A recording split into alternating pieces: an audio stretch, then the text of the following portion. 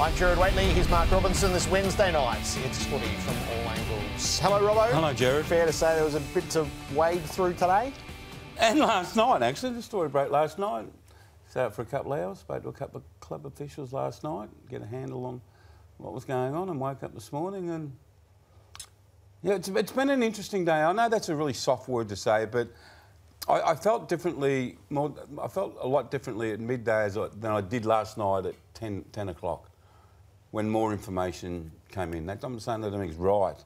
I agree with everything, but I felt a little bit better. All right, well, let's get straight into it. And on the top of the agenda, events that were set in trail last night in Federal Parliament when Independent MP Andrew Wilkie used his privilege to outline an off-the-books set of tests that are conducted within the AFL's illicit drug policy. That's information that I've got no idea about. This policy is an AFL policy, it's an AFLPA policy, and it's led through a medical model. So you're asking me questions that I have no line of sight over, and it's something that I've never really thought about, to be honest. You know, I just back in the process of what the policy is, and these are questions you're going to have to ask the AFL. What we're trying to do is prioritise the health and safety of our players. We don't want our players, if there's a chance that they might have a substance in their system, we don't want them training and we don't want them taking part in matches for their health and welfare above anything else. It's always been a voluntary policy. That was, you know, I don't want to sort of hark back to the old days. So I was introduced when I was a player through the Players Association, and that was clearly the model of the day, and it's evolved over time. It's moved from 3 strikes to 2 strikes, but always at the core of it has been a medical model. The AFL's been on record with the Players Association off the back of the most recent CBA that it's under review, and I think, like anything, it should be. There is a world's best practice which involves a level of confidentiality, and I can unequivocally say in my time in football I've never been alerted to the fact that a player has tested positive to an illicit substance. Unless it's out in the public domain. But I'm not part of that process, and to my knowledge, no senior coach is. I think they're a societal issue. You know, it's not uncommon to hear stories of things, you know, around society, but I think, you know, majority of footballers, I would say, are very dedicated and passionate about performing at the highest level, and clearly you have to be on top of your decision-making and preparing really well to get the best possible performance on game day. So I think, you know, across our club, it's something that we do really well. Absolutely we will. I think every person in clubland would want answers and want understanding of how the policy works and is it a success? And we're no different to that.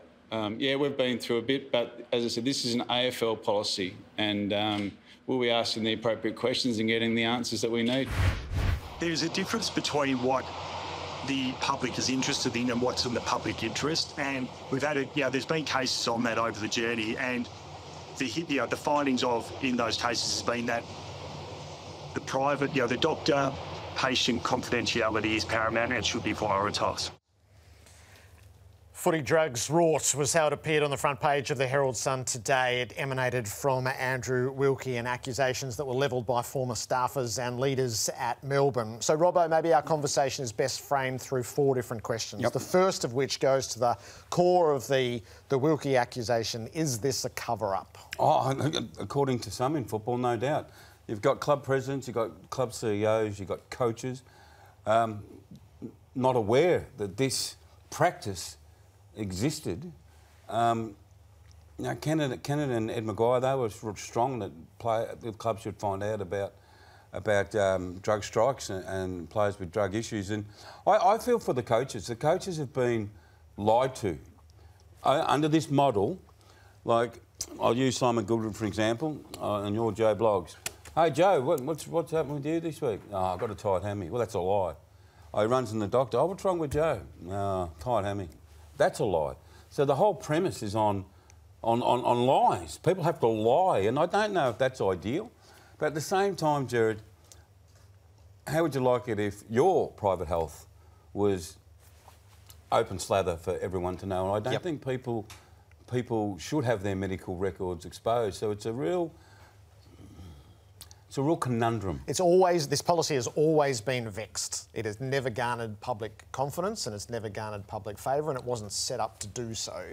The lack of transparency, though, is genuinely concerning. So it should have been declared many years ago that within this policy was the capacity to target test players, and if they failed that test, they wouldn't be allowed to take the field. It would never be declared, but it should have been well known right through the industry and indeed by the football public.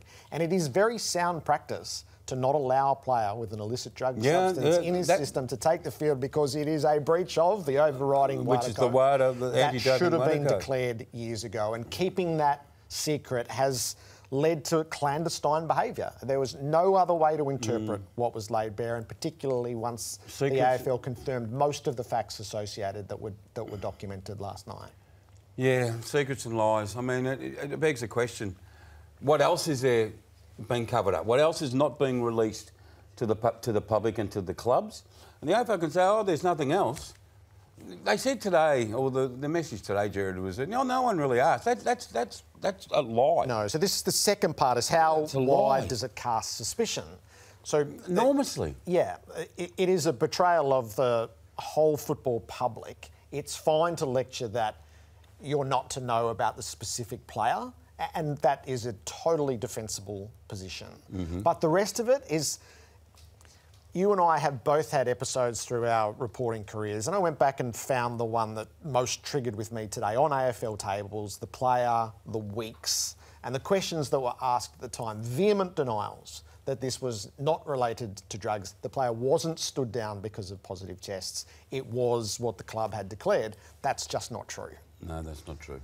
And you don't have to go far back in history. So I went back to my beat days, but you don't have to go back very far. You don't have to go figure very that far. we were, if you held suspicions, that you were actually right. And for people sitting at home, people in the media knew of players, and there's enough anecdotal evidence around to suggest that players were not playing because of drug taking. But you can't, for a medical health reason again, you just can't name players. So there's a protection for them, and I think there has to be a protection for them. Now, I feel for the fans love this game, and they feel that the integrity of the game has taken a hit today. Regardless that the AFL says, no, this is the best practice and this is what we're trying to do. On the other side is fans want to believe in the integrity of the game. They hate it when there's betting on games of football by players. They hate it with drug taking. And then they find out, Gerard, that the AFL has ticked off secret drug tests. And they go, hang on, what else is there? What else is there? So I think the AFL, people don't like the AFL much. Have they lost the public a bit today? I think they have. Yeah, I agree with that. Yeah, I think they have, and that's a really unfortunate Inventing position. injuries to cover other... That's poor practice, regardless of the practicalities of it. So the next part is it a flaw in the policy itself? So you try to weigh the two. The first is, without question, private medical records are sacrosanct. So you have that, and then you balance it against who is and isn't available to play in each game of footy is fundamental to the functionality and the credibility of the game. So you weigh the two. I feel like the policy is, as it looks today, it is out of whack. It will hurt the players themselves because the vast majority of the player group are in the other portion who are now going to suffer suspicion at the first sign of illness managed hamstring awareness. Taken out in the day. There's now a jaundiced view of all of that. So you weigh one up against the other. It's no good having a name and shame policy, but I think there is a middle ground that can be achieved. But there is a name and shame policy, Gerard. If someone takes a photo of someone taking coke in the public... So you get 2 weeks. Because there's the branding, that you hurt the brand of the AFL, you can get 2 weeks. But meanwhile, we've got, I'll make up a figure, 36 players over here who have taken coke, but they haven't been caught by anyone except they put their hand up and said, hey, I might have taken it, oh, you don't play. They don't get named and shamed. They get named and shamed when they get caught. And I don't know if that's a fair system. And the thing I want to say is we're sitting here saying, oh, AFL, you do this, and doctors, you're lying, and players, you're lying. In actual fact, Gerard, the problem goes back to the players taking drugs on a Tuesday or a Wednesday before a game of football and say, hey, Help me, can you? I think I've got it in my system. I had a big night last night. I think I've got it in my system. Oh, yeah, you don't play this week. You know, the greater cohort of the players should say to those players, those who are taking the mickey out of the system, not those with legitimate mental health issues, and they exist. Let's not kid ourselves, they exist. It's a high-pressure environment. They exist. But you people who are wrecking it for all of us, they're the ones that should be targeted. Absolutely wrecking it. And, you know, as much as I said, the AFL getting the heads kicked in today, how about we start kicking some of these players' heads in? Yeah, so there's been the level of if you damage the brand and got photographed or filmed, that was 2 weeks for you, so you get punished. But it turned out there was a parallel system where you would get punished, you would get stood down from a game. It's just there was no transparency. But there's no shame in that. As a hamstring. But there's no shame in that. I don't think you need to shame. No, but players, you are but there shamed. was a punitive measure inside the system which was never declared. There's nothing more punitive, Gerard, than being on the front page of a newspaper, my newspaper, our newspaper, on the front page of that with a nasty headline on it. That is punishment. Yes, but that's damaging to the individuals. It's damaging we to the always talk brand. about take footy away from the player. And that is actually what's been happening behind the scenes. It was never declared and it should have been. So the last is, the source of this is Melbourne, which continues on. It owes to the former president and the former doctor. Yep. So this has been a running battle for, what, 2.5 years now. So how damaging is it particularly to Melbourne? It's damaging broadly. What about specific to Melbourne? Oh, of course it's damaging specifically to Melbourne. Because Glenn Bartlett and the former doctor, that's where they come from. And we've seen the headlines surrounding Melbourne and some of the issues with their players in the last 6 months. But, again, I felt for Simon Goodwin today, and there he is at training today, Gerard. He's battled a lot. And to come out and have his team front and square again, and he was quite right to say, every club has suffered this. If you want to say suffered is the word, every club has fallen victim to this cover-up, this clandestine act by the AFL. It's not just Melbourne, but they are like carrying the flag at the moment, but there's every club marching behind them. I suspect there's a couple of things. You were right. Yeah, I think I agree. They're going to have to redo the illicit drug policy. Yep. Scrap it. If your players are going to abuse it, we'll scrap it and you're on your own. You can go and get caught by WADA. OK, so take that responsibility.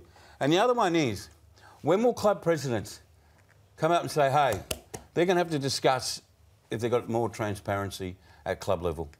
They just have to. Because if I recruit you, Gerard, and you've got a drug problem, I don't know about it. I don't know about it. The AFL knows about it. Oh, yeah, we can't tell you, Melbourne. No, any club. Any club. I'm not going to tell you, but you'll have to take him. Oh, why didn't you tell us? Nah, privileged information. Out of today comes reform. It was already being reviewed, but there'll have to be something meaningful to strike a better balance.